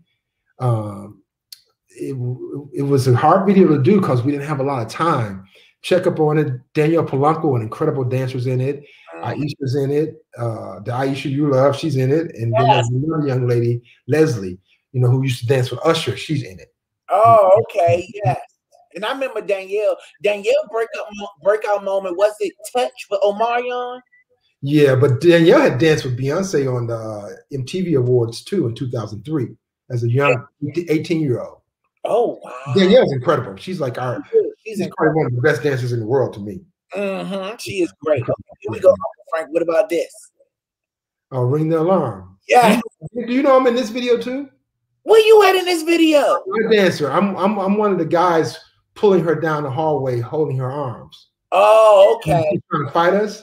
Uh-huh. Yeah, you know, and also Tiana Taylor. Uh-huh. She was on set helping that day.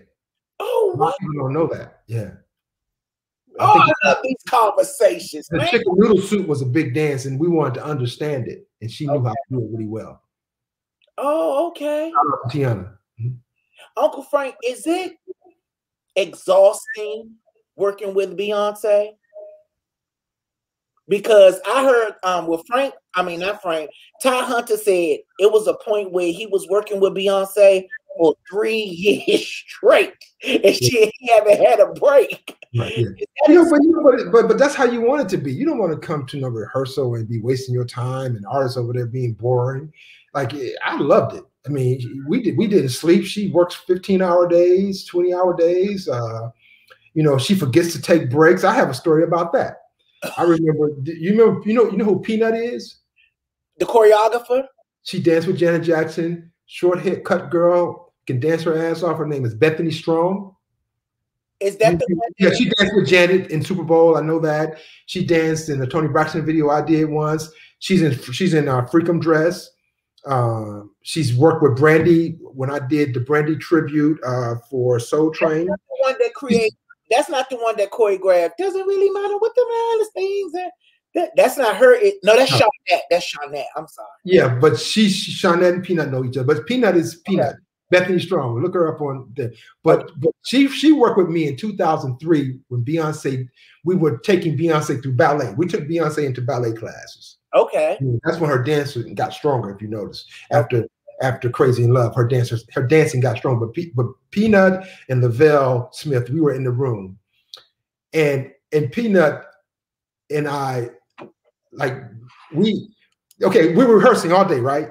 Mm-hmm. And in some way, Beyonce had an important phone call, so we finally took a break. But we probably had been rehearsing nonstop for 6 hours. Wow. And Peanut smoked cigarettes back then. Okay. So we go outside. She gets the cigarette, and she goes, "Frank, that bitch works so hard she don't even piss." And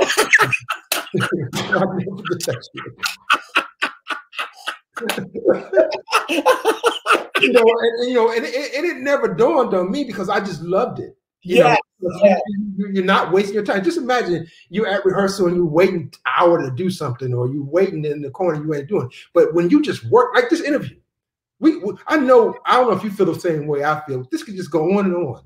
Mm-hmm. For me, because it's fun and it's real. Yeah, and that's how it is to work with a Beyonce. When it's fun and it's real, you don't mind all the work. Wow. That's amazing. Okay, so here we go, Uncle Frank. We still got a couple of more. Boom. Oh, run the world. Yes. How was that, Uncle Frank? How long was y'all standing there, Uncle Frank? We have 12 hours of footage from this video. Wow. You know, what the world will never see. And that's why I believe labels need to wake up. They need to let the audio go. Forget the audio. Forget the audio. People need to sell the footage.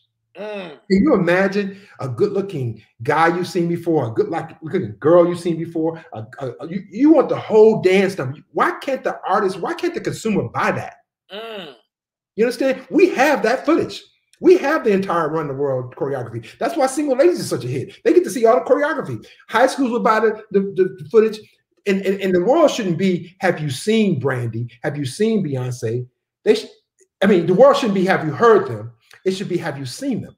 This is, you can look at this technology. We own Zoom or whatever, or Facebook. You know, the technology has changed. Audio is gone. You can't make no more money streaming. Fuck streaming. Like June's Diary streamed 1 million copies of this. I think we got $3,000. But if June's Diary would have sold 1 million copies of this, it would be $1 million. Okay? Do you hear me? That's simple math, right? Yes, yes. Okay, so I believe if you could sell the footage, the consumer would go in the store, buy a little flash drive, put it in their computer, and edit the footage, come to your party. I'd be like, what happened to Jay-Z and Crazy in Love? Frank, I took Jay-Z out. I just got the girl shaking their ass, and I got Beyonce singing Crazy in Love walking down the street. You get to edit the way you want to edit, just like when we were younger, you get to edit music how you want to hear it. Right. World, wake up. You should sell the footage.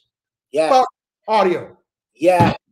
That's Uncle Frank. You're going to get the audio with the footage. Right. That's right. 12 hours. So what y'all going to do with the rest of that footage? It's just sitting in the vaults. And is it choreography we never seen? It's stuff you never seen. It's setups of the guys in this army, the girls in that army, Beyonce walking down the street, the Tofu guys killing it, Beyonce killing it, Danielle Polanco killing it, Aisha killing it, just Cheryl killing it, just everybody killing it. Just come on, you can buy that. Can you imagine if you could buy that? Can you imagine if you could buy outtakes of Thriller? Oh man, I will be broke. I will be broke because I will buy all of it. No, you'll get all the outtakes for $25.99. Okay, yeah. and everybody will make money. The makeup artist makes money. And then get this. The producer of the song who wrote the song, they got to share their money in the royalties with the director because now the visual and the concept is just as important as the lyric and the audio. So now directors got to come up with great concepts. You understand? Right. It's a new world. We got to wake up. The people who are running the game don't get it. They're too busy trying to be stars. No disrespect to all of them, but some of them. Yeah, you're right. You're right, Uncle Frank. That's amazing. That is such a great idea. I hope you listen to Uncle Frank. But I've done almost 300 music videos in my life. I have drives and drives of footage. This is 5 TBs. What do you call that? Terabytes? Is that what you call them? Like what's this footage? In Vogue back in the day. Beyonce, Brandy, raw footage from some of the music videos. Wow. And I was just looking at this the other day. That's why I'm tripping. Tyrese. Wow. Nobody else. Sweet Lady. Oh, wow. That's amazing, Uncle Frank. You know, and I hope I don't get in trouble for saying this, but something that I've always done, and hopefully I can help it when I make my movie. Like most artists would always have me go with the director to re-edit the video when it wasn't right, especially when it came to the dancing. So I have all raw footage of every video I've ever done. That's amazing. Does that make sense? That makes a lot of sense. You should have. I have hours and hours of Single Ladies. I have hours and hours of Soldier. I have hours and hours of the new Borderline video. I have hours and hours of just anything that I've done. That's amazing. That's amazing. So what about this, Uncle Frank? Boom. Oh, I was just getting ready to say Usher. Shout out to Billy Woodruff. You Make Me Wanna. Now, you know, this concept of Usher, the multi-Ushers, you know how that concept came up? I was walking with Todd Sams. Todd Sams choreographed for Usher. Okay. So Jamal and Rosero worked on this video with me and Usher and Todd. And I was walking on 6th Avenue in New York, and I saw 3 mannequins standing like that in the window. And that's how I came up with that concept right there. Oh, that's amazing. That's creative directing. That's creative directing. Yeah, that is. And of course, I couldn't do this without putting boom right there. Yeah. But once again, I'm just a dancer in this. You could have found a shot with me in it, at least. No, I'm playing. Did you do this lean part, Uncle Frank? Huh? Did you do this lean part with them? No. I was like, come on, I was fresh off the boat. Those were dance. That was cliquish back then. Okay. I was lucky to get all the little shots I got. I had been in LA for 3 days. Right. You know, shoot, I had been in LA three days, you know, and so they auditioned for that section. And people who should have gotten that section didn't get it. But they auditioned on the set for that section to be in that section. Yeah. Have you ever had a moment where the artist came to you after they finished a concert or a video or anything and they said, Frank, I don't think I did a good job? How do you handle those moments? Well, that happens a lot. Oh, really? Oh, yeah. Like, give us a story. Who did that? I don't think I should give names on that. Don't give names, but just don't give names. Tell us how you handle it. You know, I'm honest. And I'll say, yeah, you didn't. You know? That's right.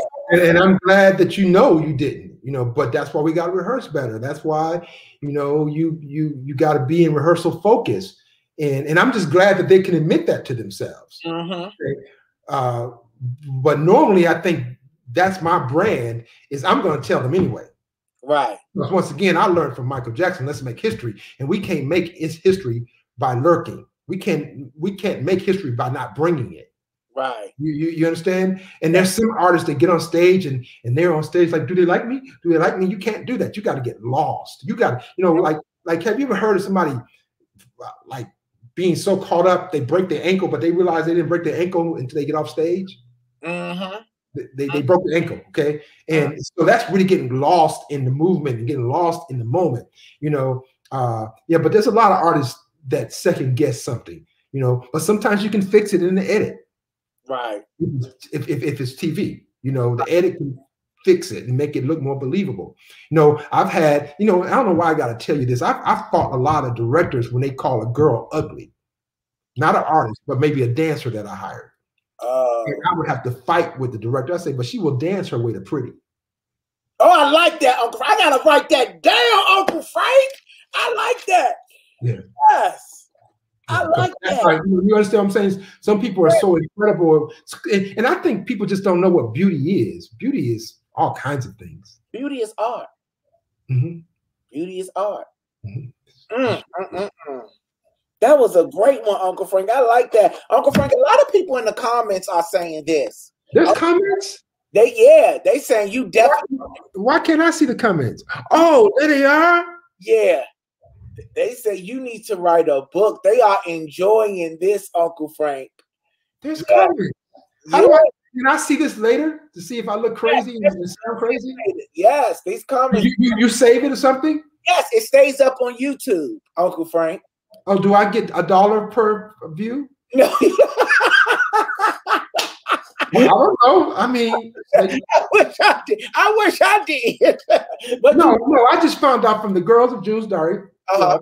Like they called me the other day, said, Frank, our video isn't set up on YouTube to get the money to go to the right account.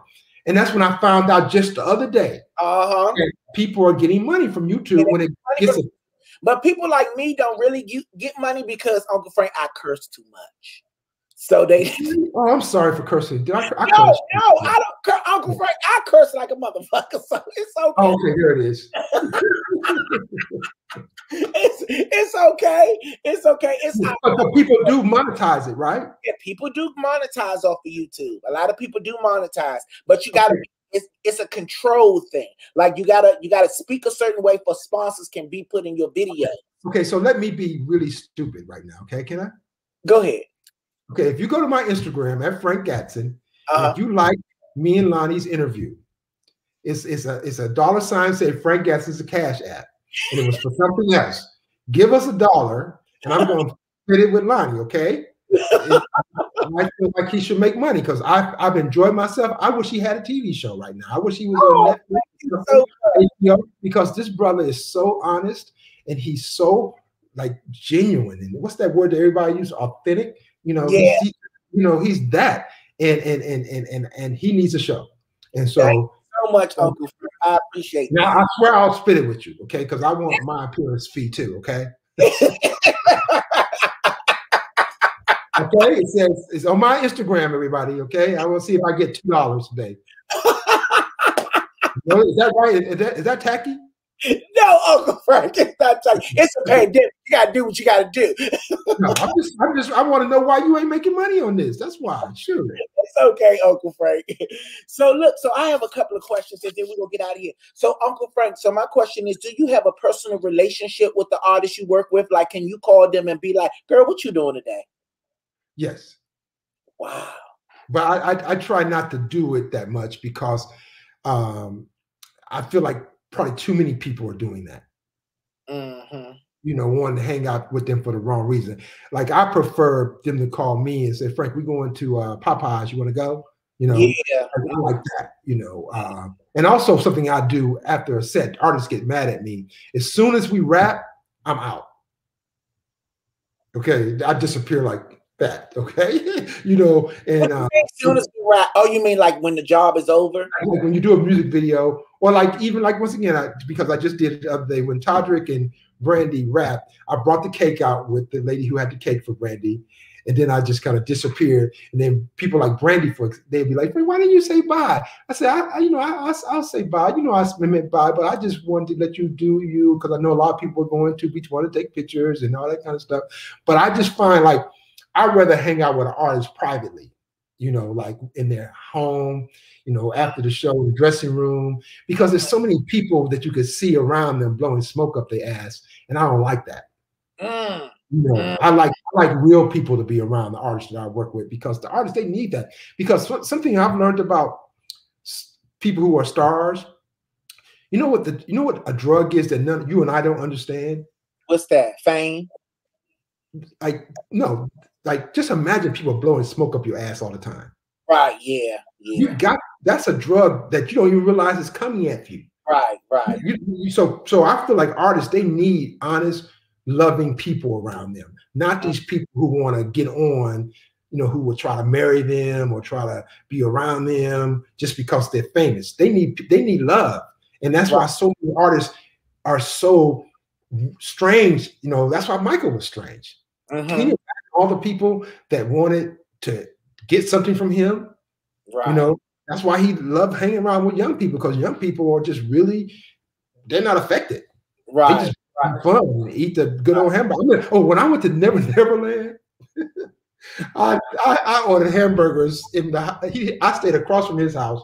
I don't know why I enjoyed ordering hamburgers at 3 in the morning. I don't know why. It just was something about it. And then when I went into the theater, he had milk duds. Do you know what milk duds are? Yes, milk duds are delicious. Yes, he had those. He had fresh popcorn. So I understood Michael. He's a great guy. But the people were always wanting something. People always want something. So all I want the artist to do is to bring it on stage. That's it. Yes, that's it, and that's all.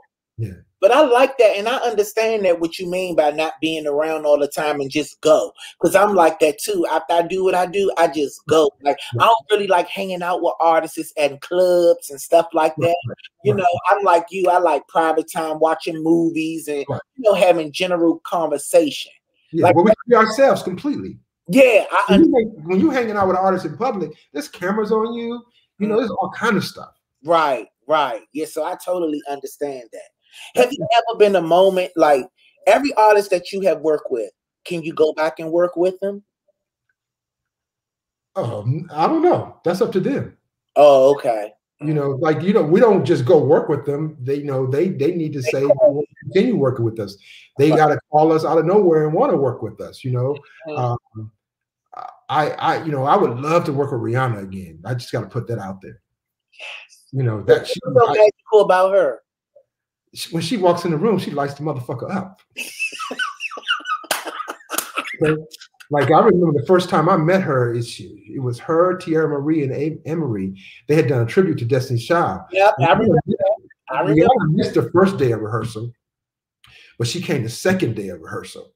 And I looked, I was like, who the hell is that? And and nobody saw it but me. I have to say. She wasn't even big back then, was she, Uncle Frank? But she was Rihanna. Yeah, okay. And so we hit it off like brother and sister. I did SOS Unfaithful and I did her Cover Girl tour. But we just clicked that day. I never forget it. Oh my God, I love her. And then I did Only Girl. That's the last video I did with her. It's Only Girl. Okay. And so skip ahead after we did the tribute to Destiny's Child. I'm at the Vibe Award show. Somebody tapped me on the shoulder and I looked behind. It was Rihanna. And she says, Frank, I got it. And I said, what? I said, I got this album. I need you. And it was just beautiful. I miss her. Oh, that's so amazing. And she hasn't done her great work yet. It's like those are two people like Brandy and her that I want to prove to the world something with them. Those two. Okay. Mm-hmm. You know what I'm saying? People, they don't got it completely yet. I went to her last concert, Uncle Frank, in DC. With all the white stuff? Yeah. I went to that one when she had the guys up there voguing. Yeah, but I went to that concert too in Newark. And I went backstage like a groupie. And then she came up to me. There's a picture of me and her on Instagram from that concert. And I tell her that was incredible. But but once again, different management, different cliques. They may not want me to come around her no more. You don't know what it is. But I know I would love to work with her again. As I know, I don't want to choreograph or nothing like that. I just want to be the creative director of her next venture. Yes. Yeah. Wow, Uncle Frank. Yes. So out of all of the artists that you have worked with, who you work with the most, Uncle Frank? Right now, it would be In Vogue, Brandy, and June Starry. Okay. So let me ask you this. Out of all of the artists that you have worked with, what's something that you cherish the most that you have got from them? Loyalty. Even if an artist doesn't want to work with you, you can still be their friend. Yes. You don't have to, maybe your choreography or your vision is whack now. Okay. Right. But I feel like if I work with someone in my life and I give every chromosome of me to them, don't forget me. You know? And they're loyal to you, Uncle Frank. Right. Don't forget me because I help you get there. Right. Yes. Thank you so much, Uncle Frank, for being here. I appreciate you so much. This was amazing. I'm going to watch this 53 times. And how do I get it's going to be on YouTube, you said, right? It's going to be on YouTube, but I'm going to send you the link. Don't you worry. I'm going to send you the link and the instructions to show you how to work it. I got you. So can you do beauty work on my face? Everything is fine. Everything is fine. I work with these girls. They always doing beauty work, and why not? Everything is fine, Uncle Frank. First of all, it was an honor to have you here. You are a street dance, creative, artistic director legend. And I'm just so excited that you choose to be here with me. This means so much to me, and I appreciate you for that, Uncle Frank. Yeah, but when you get your show, I want to be a producer on it. Can I? Uncle Frank, I'm going to call you. I'm going to call because I want to help behind the scenes, because you're incredible, bro. Thank you. I want something breathtaking for opening. I want a breathtaking opening. How do you want your set though? You want it to be a living room? Yeah. Oh, yeah. Or maybe a front porch. I like that. Yes. Yeah. Iced tea, some good ass sweet iced tea, huh? Yeah, and all my guests be walking past and come on the front porch and have a conversation with me. Feature. Yes. See, I got to put that in patent because I don't want nobody steal that from me, Uncle Frank. But you represent them. Yeah, I don't believe in that. To me, when people steal stuff I did, that's flattery. Yes, that is. That is. You understand that? Because you're gonna do it your way. Right. They're not gonna do it. Come on, think about it. Who cares? That's the best compliment ever when someone does something that you did. Is there anything you haven't done that you would like to do besides working with Rihanna? Oh, I told you that earlier. I want to bring back the movie musical. Oh, I yeah. have a great concept about a brother and sister musical.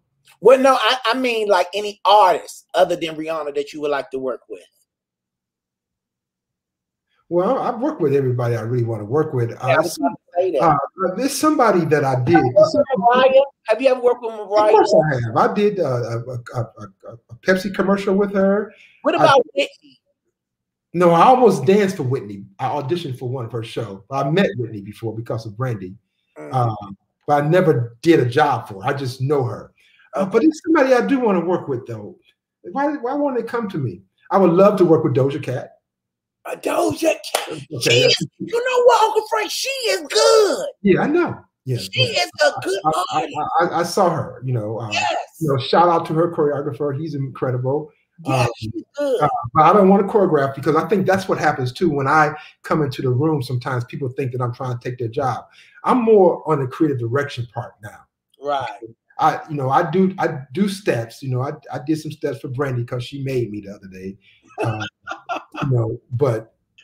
But I like creative direction, and like I said, I'm working with an artist now. And you will see. You're gonna say, "What?" And you're gonna laugh. You're gonna love it. Okay. They're really close to you. Oh, okay. Don't say nothing.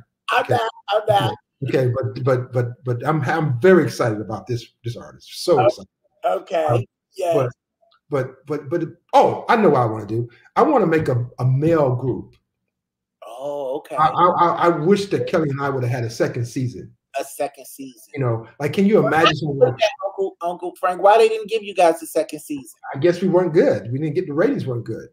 Maybe they didn't like us. I don't know. But we were going to put together a male group the second season. With June's Diary helping. But I just think, just imagine someone like a Luke James or Trevor Jackson or Jake and Lattimore in the same damn group, and some kid named B. Smith down there in Atlanta, come on. Why isn't there a good-looking, talented, male, black group? What's wrong with you executives?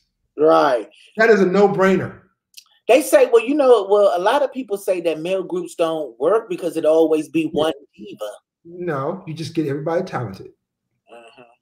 It's just like playing basketball again. If you got a starting five that everybody got a good game, a good guard, a good forward, you need the same thing in the fucking male group. Think about it. I think that's what makes June's Diary work. They all can sing lead.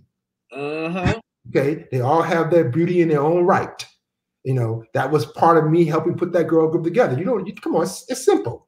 Right. Everybody always makes things be a problem. Fuck that. It's simple. Right. Get 5 guys who have their ego in check. All of them can get pussy how they want to get it. Right. Whatever they into. Right. No jealousy will happen then.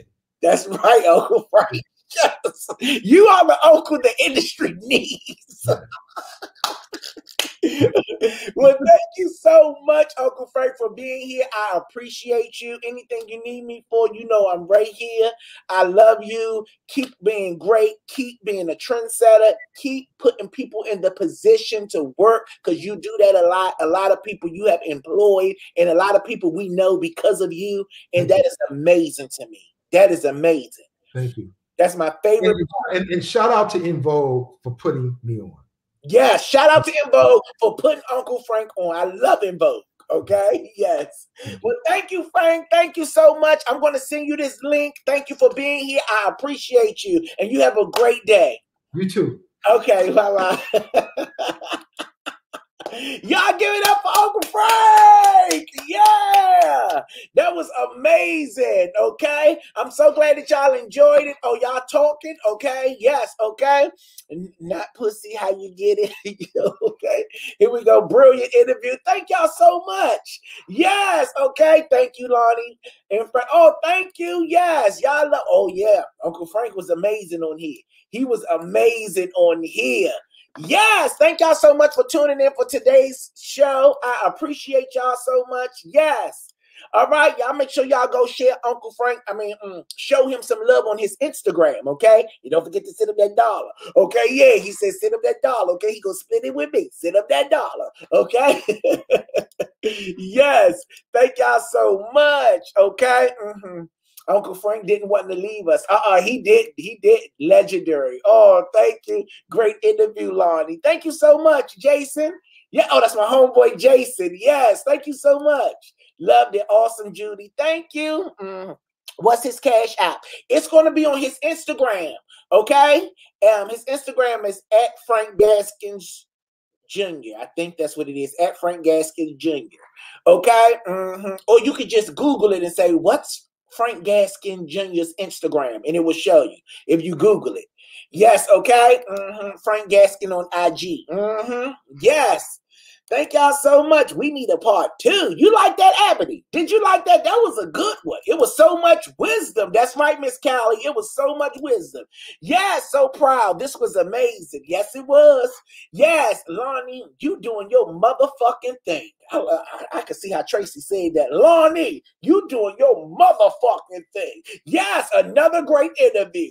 No, this is how she said it. Lonnie, you doing your motherfucking thing. Clap, clap, clap, clap, clap. Another great interview. That's how Tracy said it. Thank you, Tracy. Yes. What you think about this title? Porch Chronicles with Lonnie Bee. Oh, y'all already putting it together. Shit. Y'all already speaking it into existence. Yes. Okay. Can't wait for the next interview. You busy, Lonnie. This was the interview. Oh, thank you so much. You know, I love the fact that y'all say that every interview. Y'all be like, Lonnie, no, this was the best. Lonnie, this was good. That means that we evolving, bitch. We getting better. Okay. And look at me. My skin just a glowing. Okay. I look like a piece of pig feet. Look at me, y'all. I look like a piece of pig feet. Yes. Okay. Thank y'all so much. Okay. Okay, there it is. That's Frank Gaskins. Oh, that's his cash app. Okay, yes. All right, yes. All right, thank y'all so much. So the reason why I wanted to talk to Frank, you know, I know y'all be looking for the other type shit, but I'll be looking for knowledge and wisdom. And then, you know, dance is my first love. You know, back in the day, okay, when my legs, when my legs were sparkling like ballet tights. Yes, okay, I will get on that floor. Okay, bitch, you know, I will hit it back in that day. All right, yeah. You know, I had a goal. I wanted to dance with Michael. You see, I wanted to dance with Michael. Okay, but the Lord called Michael home. Okay, but he in here with me talking to me every night. He's proud of Frank. Ain't you, Mike? Y'all didn't hear him, but I did. He said when I sang in a song of Michael's song. That's what he just said. Okay, y'all didn't hear him. I do. We have a relationship in here. Okay, yeah. So I love the fact that I got that knowledge with Frank, and I probably want to talk to other dancers, you know, in the industry, so we can, you know, learn other things, because I feel like that those people in the background, because that's what they like to label them as, the people in the background, okay, the behind the scenes folks, which they're not, okay, I want to like spread some light on them, okay, it's because of their existence and their creativity that make your favorite artists look like they look today, and that's why it was important for me to get Frank up here, okay, Uncle Frank, okay, yeah, for me to get him up here, yeah, so that's why I really, really wanted to get him up here, okay, somebody said, that was your longest interview, 2 hours. Wasn't Miss Wrong? Okay, it was 2 hours long. Yes. Okay, this was so inspiring. Thank you, Ebony. Yes, Ebony, just keep getting through. Thank you, Ebony. Yes. Okay. Somebody said, you're a natural interviewer. Oh, I appreciate that. Yes. Okay, I appreciate that. Yes, thank y'all so much for being here. Oh, let me see what Wanda said. Wanda said, great interview. Lonnie, you had great questions. Thank you, Wanda. I appreciate that. Yes, yes, knowledgeable. Okay, knowledge. I'm sorry, I'm adding words to shit, bitch. Ebony, you just keep getting through. Yes, knowledge, wisdom, and dancing don't get no better than that. Thank you, Ebony. You just keep getting through. You know somebody down at the front desk. You know somebody at the front desk. Ebony, just keep getting through. Somebody said, I sent that cash out. Okay, everybody send that dollar. Somebody say, yes, get Debbie Allen. Okay, Debbie got to want to come on here. Debbie got to want to come on here. Okay, Debbie got to want to come on here. And then I want to say this. If you're paying attention to these virtual conversations, the people that I had come on here, they know of me. You know what I'm saying? They know of me, like they watched. And then, you know, you see what he said, when I seen you in that video. So we formed a relationship through them watching me. So that's how a lot of them came on here, you know, because they knew of me and I was a fan of theirs. And, you know, we exchanged words and voila, they were here. You know, yes. All right. Thank y'all so much. Somebody said they need the recognition too. Yes, they do. Somebody said, I love watching you. Thank you. I appreciate you being here. Somebody said, how about, oh, come on now. You go, oh, come on now, Andy. Andy going for the gold. How about Patty? Andy, if Patty LaBelle pop up on this screen, that's the grandmother. Andy, I will be on this floor. Michael will have to come off that pitch and pick me up. Michael will have to come off that frame and pick me up, and Patty come on that screen. Okay, yeah. Okay, because the first thing I'm going to say, grandmother sing. Grandmother sing. Okay, that's the first thing I'm going to say. Okay, yeah. But thank y'all so much. I appreciate y'all so much. Somebody said this is the best interview I've seen this far. You have just interviewed a true part of Black history. Thank you, Crystal. Thank you, Crystal. Yes, okay. Thank y'all so much for being here. I love y'all. I appreciate y'all. Okay, share this video, like this video, subscribe to this channel so you can keep up with all Lonnie Bee things. All right, yes, y'all have a great day. And remember, let no bitch upset you, not one. And if no one told you they love you today, one thing that you need to know and always know and never forget, that your Judy on duty, Lonnie Bee loves you. See y'all next time. Good morning, bitch. Yes, did you hear good girlfriends, homeboys, haters, pickable bitches, nieces, and nephews? Bee Manage brings you the international Judy on duty, Lonnie Bee. That's me, okay? In a live show that you won't forget called Behind the Mask. Do they love you or the mask you wear every day? It's coming, girl. It's coming on Sunday, March the 14th, and Sunday, March the 21st, okay? 2021. There's going to be 2 shows on both days, 2 p.m. and 7 p.m. You want to get your tickets today at www.LonnieBeeYourJudy.com. Now, this will be a COVID-friendly environment. Bring your mask, okay? And your hand sanitizer. And if you don't come with your hand sanitizer, we gonna sanitize you. Girl, get the lights off, okay? Yes. And we got masks for you, too. It's gonna be at a secret location in the DMV area. Yes! We're gonna check your temperature, too, okay? Is you hot or do you need to eat some ice? Because you gotta go, girl. Yes, okay? I can't wait to see you as we discover the love and laughter all behind the mask. See you there. Get your tickets today at www.LonnieBeeYourJudy.com.